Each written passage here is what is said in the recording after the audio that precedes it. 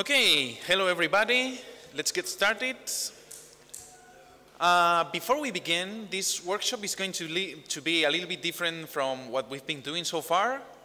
I have two versions of the workshop depending on how tired you are or how willing to get your hands dirty. So this is going to be everything about coding and coding in Python in particular. So if you are willing to follow with me, all the material is online. I will send you the link now. And there's a cloud environment where you can run all the same things that I'm going to run. And actually, because live demos never fail, I'm going to use exactly the same environment as you should use. And if for any reason there's only like a couple of people following or stuff like that, I think it's going to be more interesting if at some point like we turn this into a discussion of what we can or we cannot do, and we try to do even some live coding or stuff like that. And then plan C is that I stand here for 1 hour talking to you, but then after 20 minutes you will start thinking about the coffee that you need, and it's probably going to be a little bit boring. So I hope that we can make it a little bit interactive, okay? And also, I don't bite, like all of the speakers that have been here, so please feel free to interrupt me at any time and ask any questions.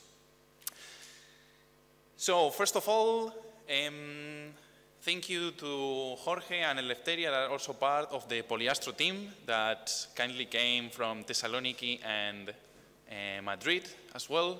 Actually, the trip from Madrid was a little bit shorter than the one from Thessaloniki. And Jorge was kind enough to print this super cool t-shirt, so props to that. And this workshop is going to be about interplanetary mission analysis. So the outline that we have ahead of us is I'm going to do a little bit of introduction. I have no clue how much do you know about orbital mechanics or mission analysis or everything, so I'm going to make it a little bit basic, although some of you will already know some of the concepts. A very short introduction. Then I will do an overview of poliastro and how does the API work and all the objects that you can use and everything. And we will talk a little bit about performance and API design, because there are two very important things in poliastro and they are kind of related to each other. And then we will see lots of applications of things that you can do with poliastro. If you go to the website or the workshop, OSCW.space, that I'm sure you already did, and you go to the contributions list, you will see, if you look for mission analysis, you can get to the description of the workshop, and you have a link to the materials here at the bottom. In case you want to follow, there are further instructions there. Also, if you want to type it directly, it's on GitHub, of course, with an MIT license, because this is the open source CubeSat workshop. And you can go to github.com/poliastro/tutorial. I don't see many laptops on, which means that we're going to, oh, perfect. Which means that we're going to, oh, there's a brave one following on the tablet. Okay. I don't have any guarantees on that.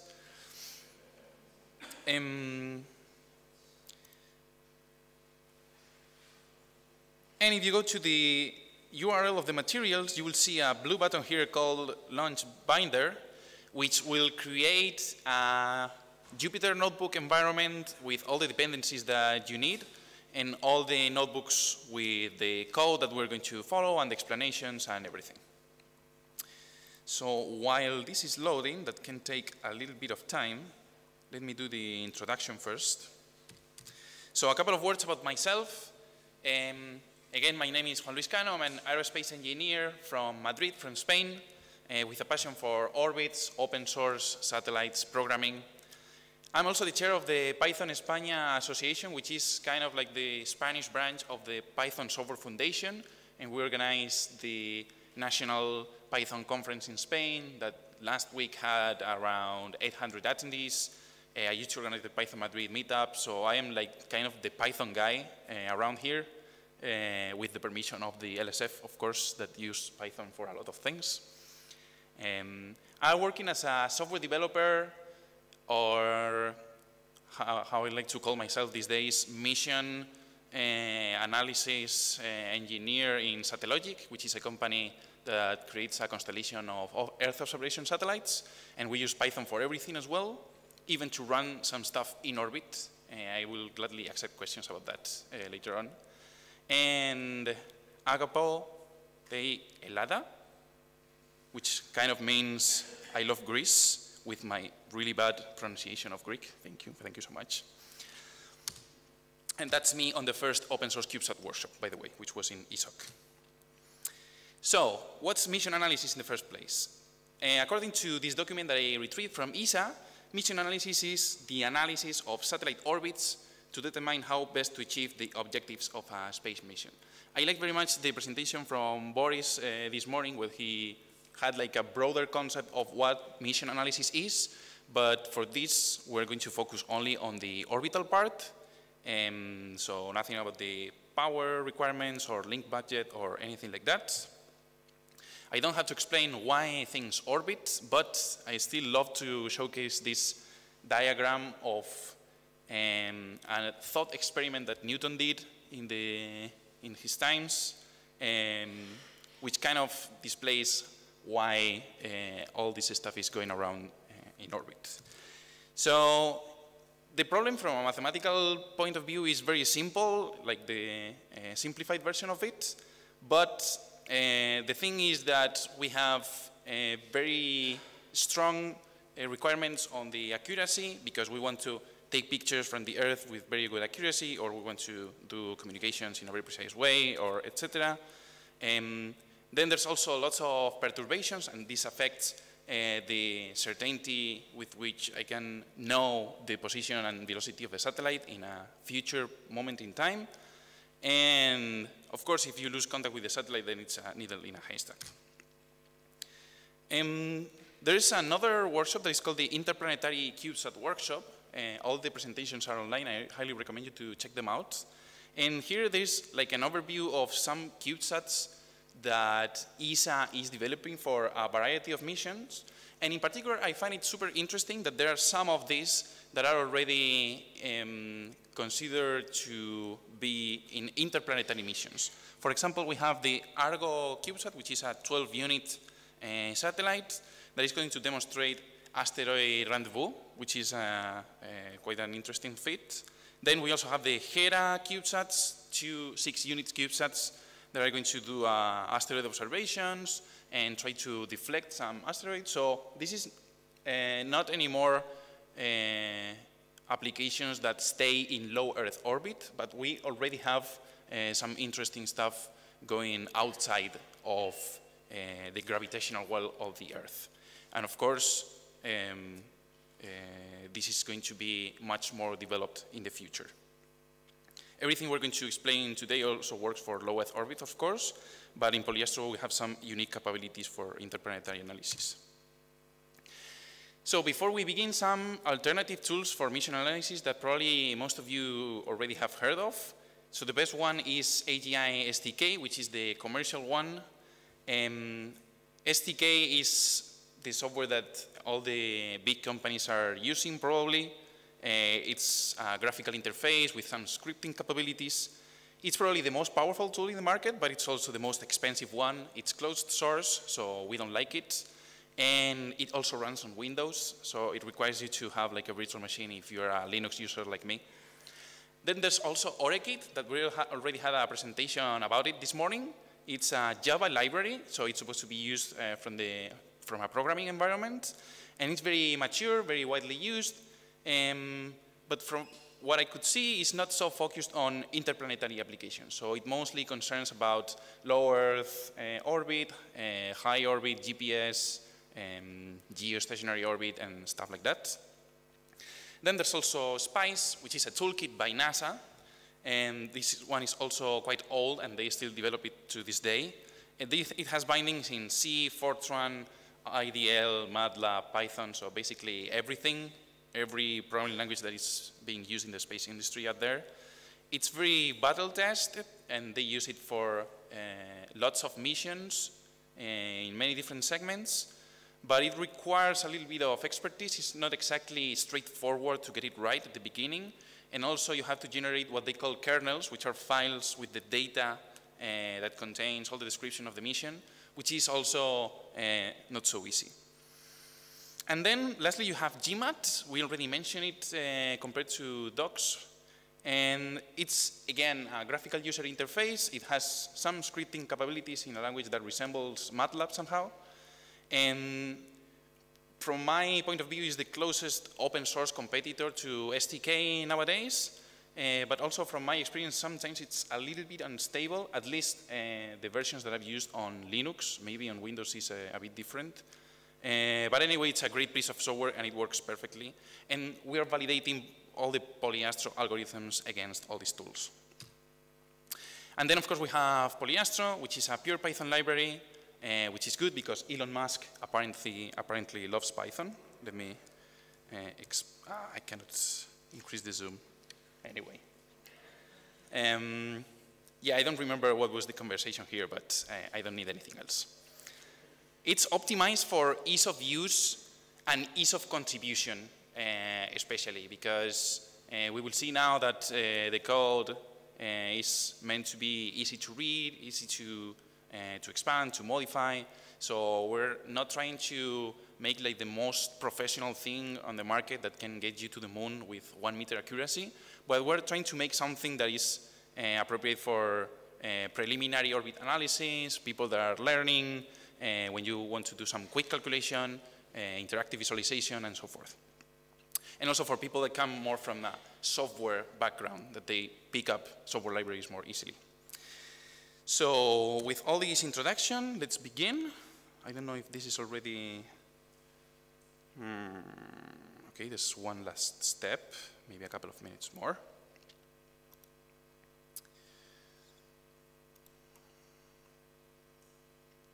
How many of you have experience with Python? Okay, how many of you, oh, most of you, okay. How many of you use it on a weekly basis? Daily basis? While you're sleeping? There's some people, okay. Okay, so I don't think you need a super strong knowledge of Python to follow this tutorial. If it loads at some point.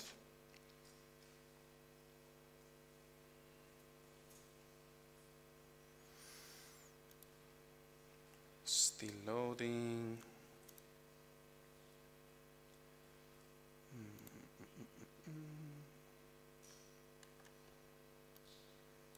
It's weird because the Wi-Fi is working perfectly, so it's clearly the Python problem.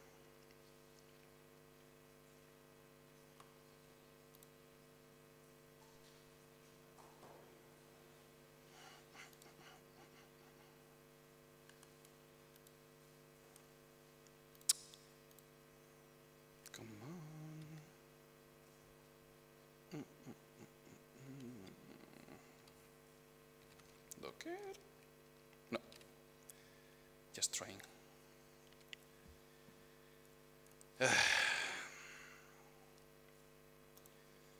Thank you for your patience.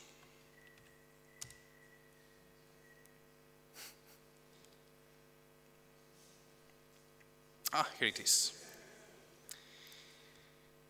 Okay. Okay, well, this finishes loading. Okay, so a little bit of overview of poliastro. It's a Python library for astrodynamics and orbital mechanics, and it's focused on interactive and friendly use with an eye on performance. We will talk a little bit about that later. So again, it's a pure Python, so it's very easy to install if you already have a working Python environment. It's licensed under the MIT license, so it's commercial friendly as well. And it leverages a lot parts of the ecosystem of scientific Python already, so it's very easy to integrate with physical units, astronomical timescales, and so forth, as we will see in the examples. And you can check the documentation here. We spent a lot of time writing it, so I hope you appreciate it. And we also accept donations on Open Collective. I was not supposed to announce this yet because I wanted to finish the perks, but we already have a donor since last night. This was kind of unexpected. So now that we have one, I welcome you to also consider donating if you use it and consider it useful. And the latest version, 0.13, was released some weeks ago. So we have some fresh fritters from the oven. This is still loading, my friends.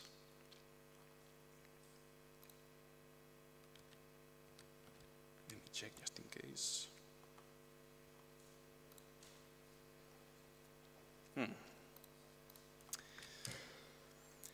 So a little bit of history. I started the project in 2013, and it was a mix of Fortran and MATLAB running Octave and Python code that was supposed to work in my computer and nowhere else. And then during the years, I did several refactors, and I replaced some Fortran algorithms with Python, which, contrary to popular belief, didn't have such a high impact on performance. It was moderate. And since 2017, I've been participating very successfully in Google Summer of Code. So every year I have at least one student working on it. And this year I had two, Jorge and Eleftheria. And the project is now picking up a little bit. So, here it is. Okay. This can be gone. I'm using the same thing for the slides and the code itself. So, okay. Sorry? Ah, great. Great, great. Okay, so can you see the screen? Okay. Okay, so first we're going to make some basic imports. The most important part here is that we're using this library called AstroPy. AstroPy is kind of on another level, is a collection of tools useful for astronomy. So they have things like timescales and reference frames and stuff like that. We use that internally a lot. And then for the moment, we only need two objects from poliastro. We need the planet Earth, and then we need an orbit object that we're going to use for everything. So the way you define orbits in poliastro is like this. So notice that we're creating the position vector that we call R there. So we use these values here, and this is how we apply physical units to it. This is coming from AstroPy here, and the good thing is that all the safe APIs of poliastro accept physical units, and they accommodate all the quantities for you. So if you are mixing the radius of the planet in kilometers and then you have a position in meters, then you cannot go wrong because all the system is converting the units for you, and this is super useful. And then we create the velocity vector as well, in this case in kilometers per second, and then we create this orbit object from these vectors where we specify what's the attractor, in this case the Earth, position, velocity, and the time that it's right now.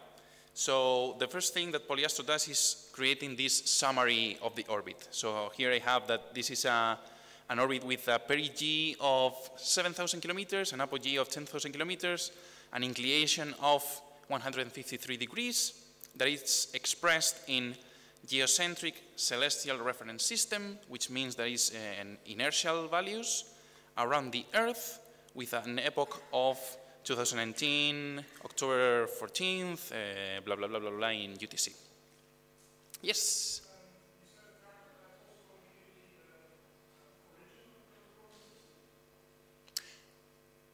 Can someone give this man a microphone, please? Sorry, because I didn't hear the question properly.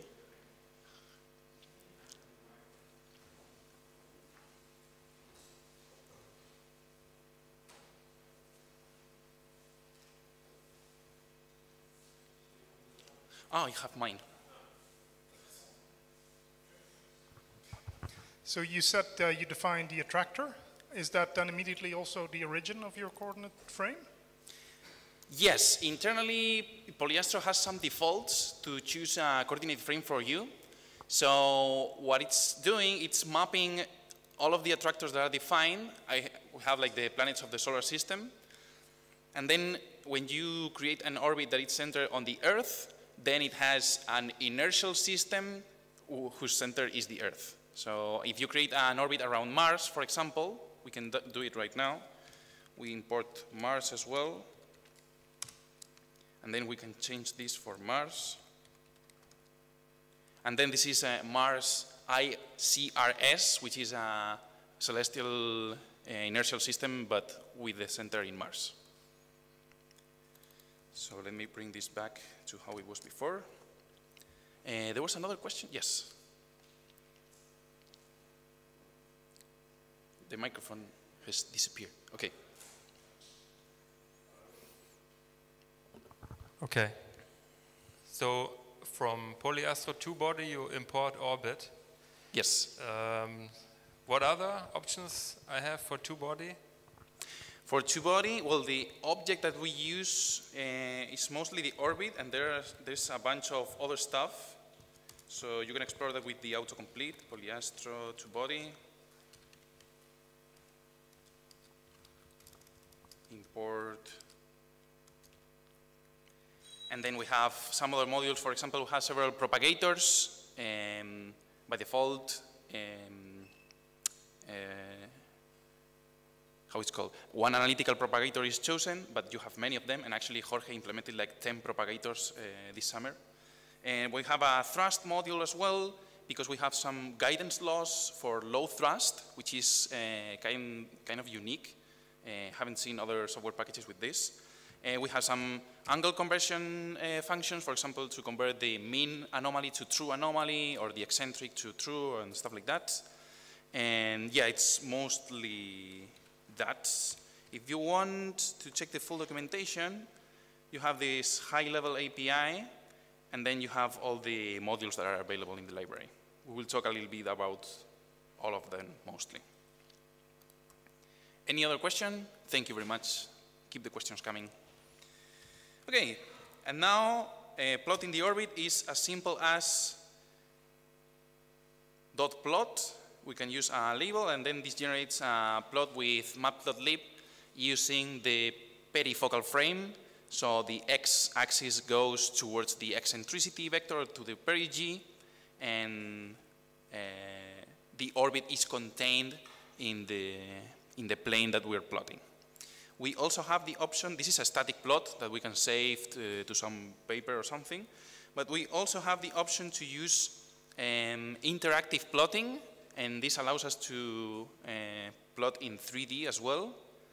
Plotting in 3D in Python used to be kind of a nightmare some years ago, not so many years ago. But now we have a library that is called Plotly, where we can actually like rotate and pan and zoom and everything we want.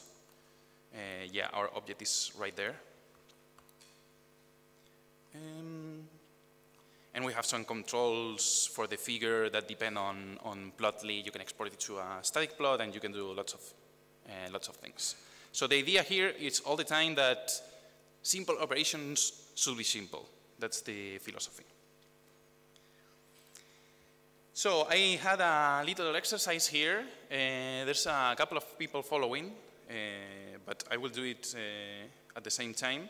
So for example, if we want to create an orbit, instead of using position and velocity, we want to use classical orbital elements, for example, the classical Keplerian elements. We also have a function for that. In this case, we have semi-major axis, eccentricity, inclination, right ascension of the ascending node, argument of perigee, and true anomaly. So the way to do this, again, we have this orbit. In this case, instead of using from vectors, we have from classical. We have to specify the attractor again. I didn't say that in the exercise, but let's choose the Earth. And then we have a semi-major axis of 1.52 we have to specify the units, so we can say u dot AU, this is astronomical units, and then we have an eccentricity of 0.09. Here the absence of units is specified with u dot 1 and so forth. U dot 1, and then we have to specify the rest. So we have 1.95 degrees of inclination, then 49 degrees of right ascension, 286 degrees of argument of periapsis, and 23 degrees of true anomaly. If we don't specify anything, the epoch of the orbit is going to be set to J2000, so the year 2000, 1st of January midday. But we can specify our own epoch. So for example, if we say time of, sorry, Greek keyword, here it is, 2019, 10:15, for example, midday, we can also change that. And then I have this summary representation. I can save this to an object. And then if I want to plot it, I only have to do orb.plot. And then again, I have this orbit here. Or I can do interactive equals true. And then instead of a static plot, again, I have something that I can zoom and I can pan and so forth. Okay. Okay? What time is it? Oh, wow. Okay. So apart from directly specifying the elements, we can also create the orbits from many different sources. So I have some examples here. For example, using the JPL planetary ephemeris. So with AstroPy, we can actually say, okay, now when you want to retrieve the positions of the planet, use the ephemerides of JPL. So if we say, give me the osculating orbit of the Earth in some specific epoch, then it's one line away.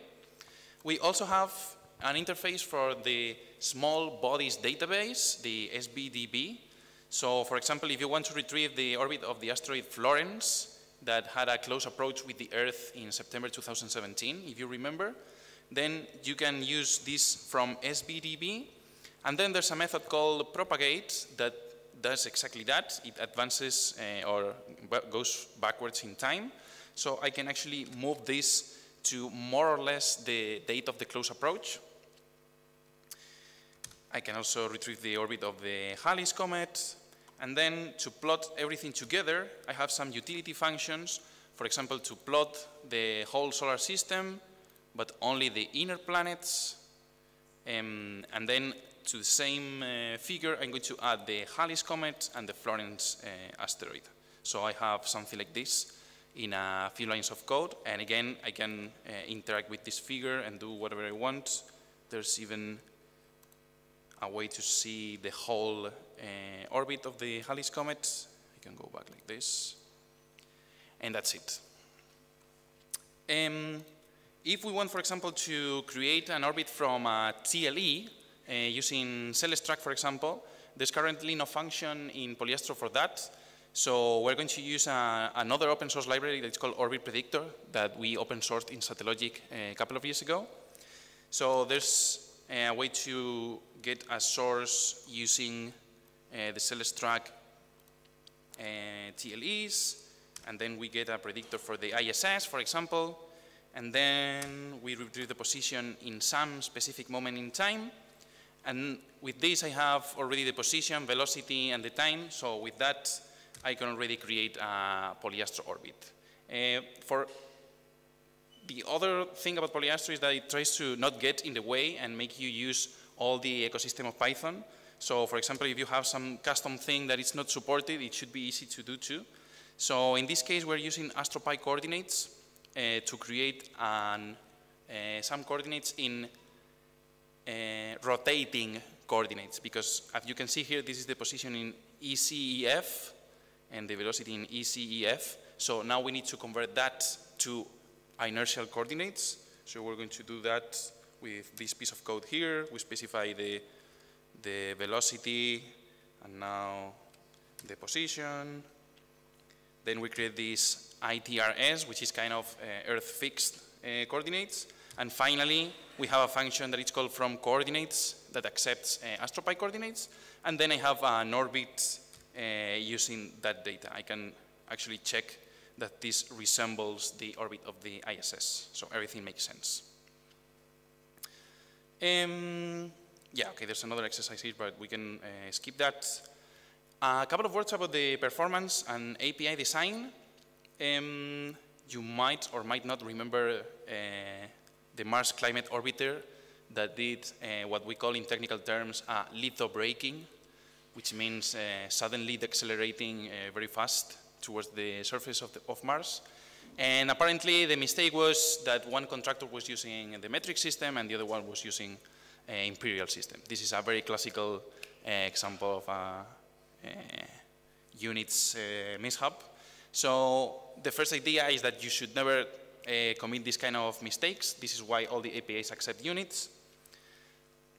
And also, there's another thing that is a bit up to heated debate in some circles, which is that we try to make the code as simple as possible. This is an example of myself in 2013, because I found a way to rotate 1 million coordinate frames in one line of code in parallel. I don't know, it was a marvelous line of code. But then I went over it 6 months later and I did not understand how it worked.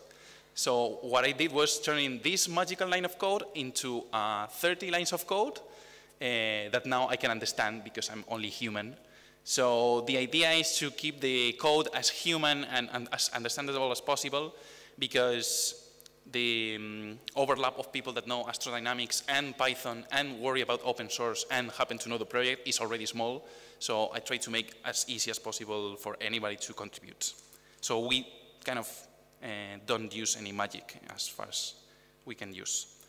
But performance comes at a price, because yes, as you already know, Python is slow, but we have a magic sauce for that, because there's a project that compiles Python code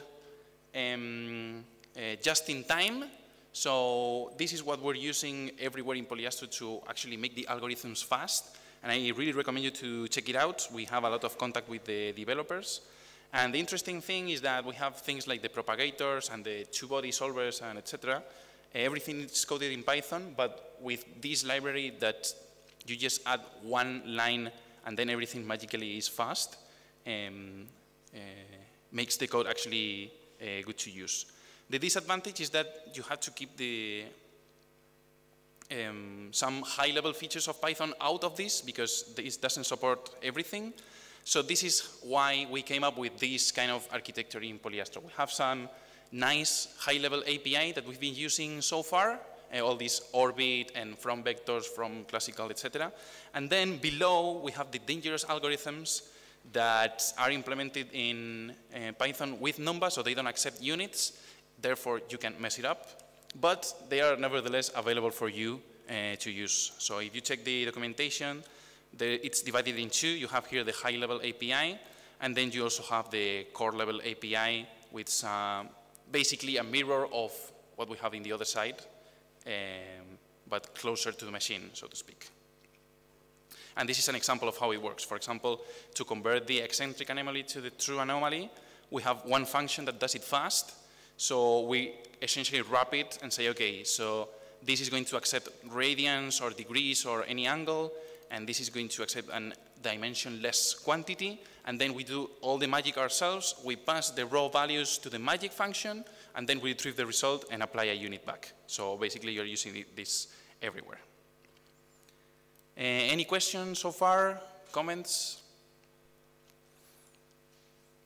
Yes?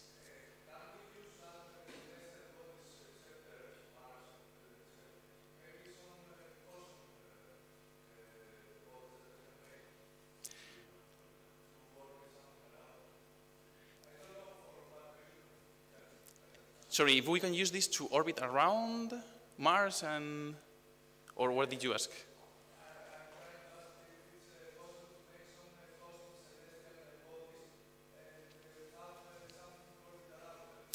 Yes. In fact, there was a guy in the Easy Tracker some years ago simulating TRAPPIST-1, this mighty planetary system that is several light years away. So yeah, when you want to create a custom body, there's, like if you already know object-oriented programming, there's a way to inherit from the base body class, and then you define all the orbits around that. And actually the difficult thing is to define the coordinate systems. So you have to say, how does this custom body that you're creating relate to, for example, the solar system or the sun or something like that. Okay. Okay, so let's see some examples of other things that we can do. There's a set of notebooks that you have in the repository where we explore like a variety of topics. So for example, this is a very good one because it's very short. There's a way to visualize the Tesla Roadster that SpaceX sent to the solar system some months ago. So the only thing here is that there's a function called from horizons that uses the NASA horizon system that holds ephemerides for several objects. So if you run this thing, you can say, okay, give me the position and velocity of the SpaceX Roadster in this particular epoch, so February 18th, 2018. And then if you want to plot it and visualize it in the solar system, you can use the same function that we were using before, and this is the trajectory of the car, basically. So again, it's supposed to be as short as possible. And here we have an interactive plot in 3 dimensions. Okay, here it is. And it's actually crossing the Mars orbit. So that's one thing. Then some other thing that Jorge added this summer, that I love to show it because it's so beautiful. Pork chop plots, thanks. Pork chop plots are a tool to visualize launch opportunities and opportunity windows for interplanetary missions.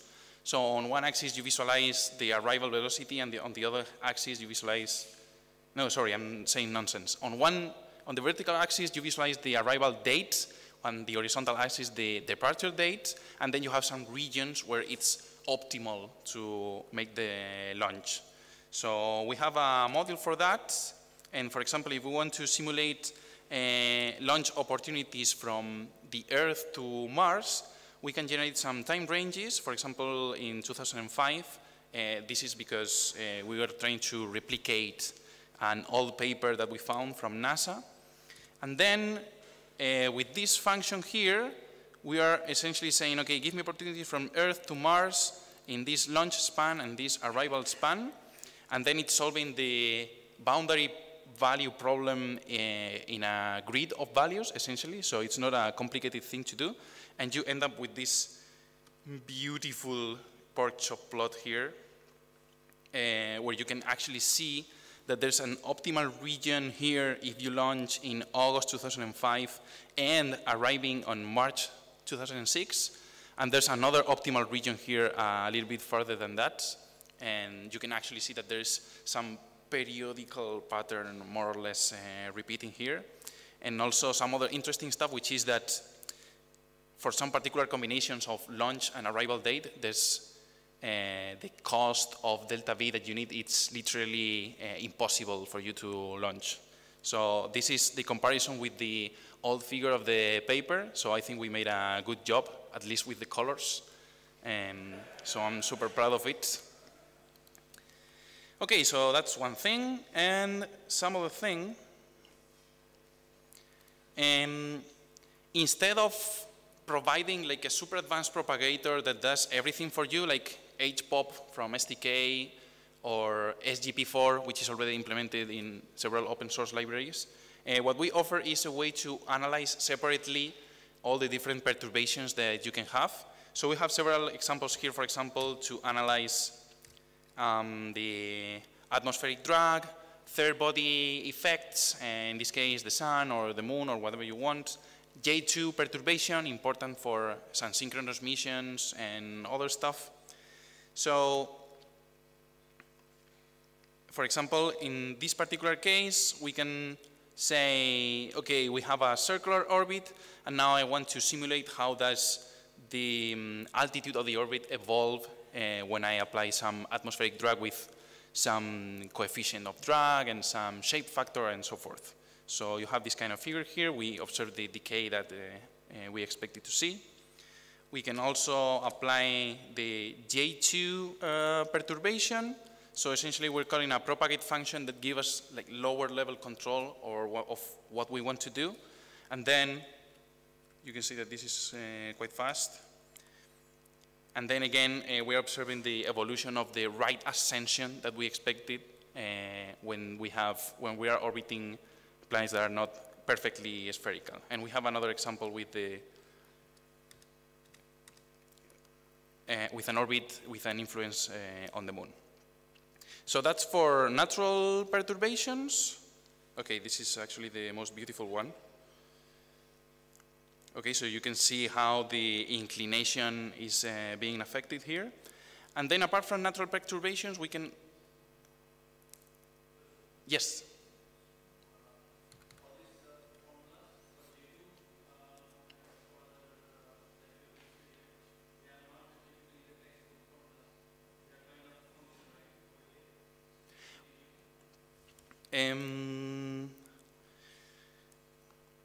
What do you mean that there are no textbook formulas?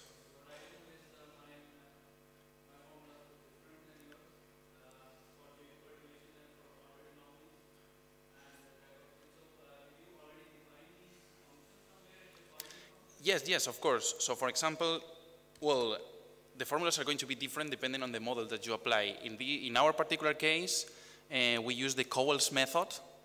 And then within this framework, we define all the perturbations in terms of acceleration. So for example, if you go and see what's the J2 perturbation source code, well, we have this formula here. This is a bit difficult to see, but if we go to the actual documentation of this, perturbations, J2, yeah, this is the formula that we are using. This is taken from a textbook. So, where am I? Okay. Yes, so apart from natural perturbations, you also have a way to apply thrust. So you can define your own guidance law. For example, let's apply a constant thrust in some particular direction, or a thrust law that evolves with time in some particular way. So for example, in this case, we're applying and in poliastro, we define several guidance laws that are optimal, that are known to be optimal. So for example, there's a way to change both the inclination and the eccentricity simultaneously using low thrust that minimizes the fuel consumption. So we have implemented that one, and you end up with an orbit kind of like this. So you're at the same time changing the inclination, as you can see here, and also the eccentricity. And there is a very interesting example as well of changing both the size of the orbit and the inclination of the orbit, because it's actually more optimal to change the inclination when you have a larger orbit. So the system already knows that it has to enlarge the orbit, then apply the inclination change, and then shrink the orbit back. So it's quite interesting to see. And of course, we can apply several perturbations, and that's it. So as a, I don't know, okay. One more thing. Yes. Two more things.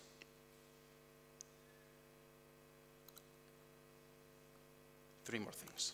So we also define some way to study maneuvers. Apart from the thrust that we already saw, we can also apply impulsive maneuvers at any point in the orbit. So we can simulate changes in the orbit and etc. So for example, this is a reproduction of the Juno mission from NASA. From NASA. Typo. So, well, this is very similar to what we were seeing before, and then with an API like this, you define what is the impulsive maneuver that you are going to do, and applying the plotting function that we already know, we can plot the several segments of the orbit and end up with something like this, where you see all the flybys that the Juno mission was doing. All of this is using data that is available on the internet, so I have no secrets at NASA. So all of this can be reproduced at home. And then this is a kind of a recent addition. We were trying to simulate the orbit of the Parker Solar Probe. And for this, we actually needed to do some targeting.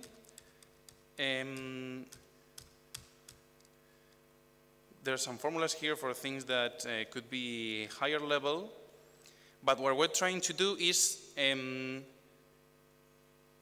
to solve the boundary value problem in this case, using what they call the Lambert problem or the Lambert algorithm. But we want to check, because there are several solutions to this arc over here, so there's a way to check which one of the arcs we want to use, depending on the energy requirements and so forth. So you already have that. And then as a last thing,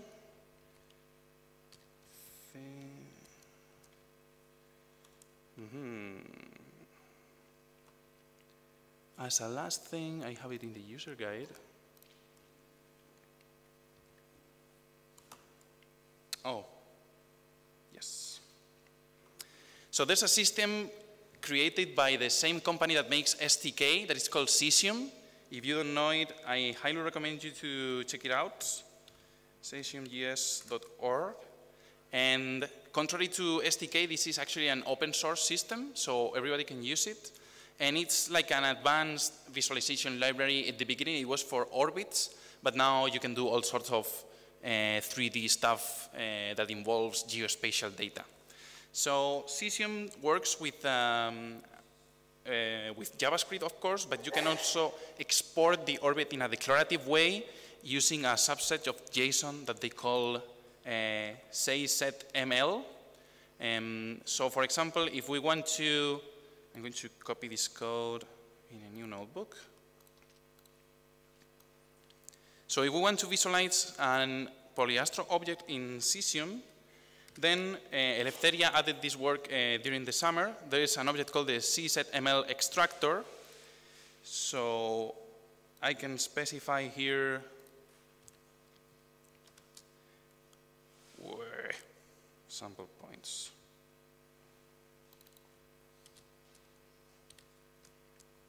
I can specify when do I want to sample the orbit, in which period, and then I have this extractor here that is going to turn extractor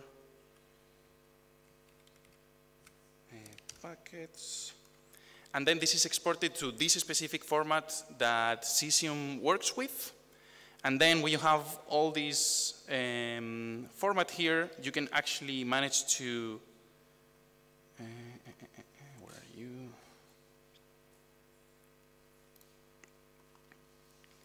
you can actually manage to get a visualization that it's much more advanced, and you can use Cesium to visualize all these objects, and you can also add 3D objects on the ground stations, and etc. So it's actually quite nice, and we're in the process of expanding a little bit more all these capabilities.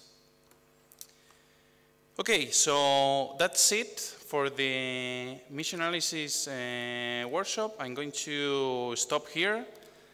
If you're interested in doing some preliminary analysis for some mission because you don't know if you want to do some orbit racing or orbit station keeping or something like that, or you have formation flying, for example, or you're launching several CubeSats at the same time and you need to do some phasing, these are the kinds of use cases that we're interested in, so you can talk to any of us with the poliastro t-shirts, And also online, we have a chat room in Riot Matrix. There is also the same thing that Laborspace Foundation uses. And that's it. Thank you very much for your attention, and see you next.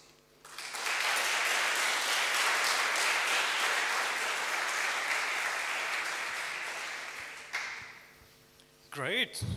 No last questions for Juan? That's fine. You have to go, yeah. So all these plots that are being generated are static in a way. You have the dynamic that you can, but it's all the data that's being displayed is pre-generated. Is there a way, or are you thinking about to put an animation, at least that you can drag in time and see the thing moving? Yes. Yeah, I've been thinking for a while about animations in particular. You know, the problem is never like the actual implementation. The problem is arriving to an API that is kind of nice and it's not getting in the way. So, but yeah, it's within reach. We've been struggling a lot with this 3D system that it's called Plotly, because they've been like refactoring it once every 6 months for the past couple of years. But now it kind of settled and it's properly integrated in the rest of the Jupyter and Python ecosystem. So now I think we can devote more time to that sort of thing. We had another question over here. What is your personal favorite mission to simulate? My personal favorite mission, I've been looking forward for a lot of time to simulate Rosetta, because it has a lot of flybys and that's super fun to see. And also Bepi Colombo, it's doing a lot of flybys to get near Mercury. It's not, I mean, it's totally possible to do it. It's just like a lot of code because you have to simulate them all.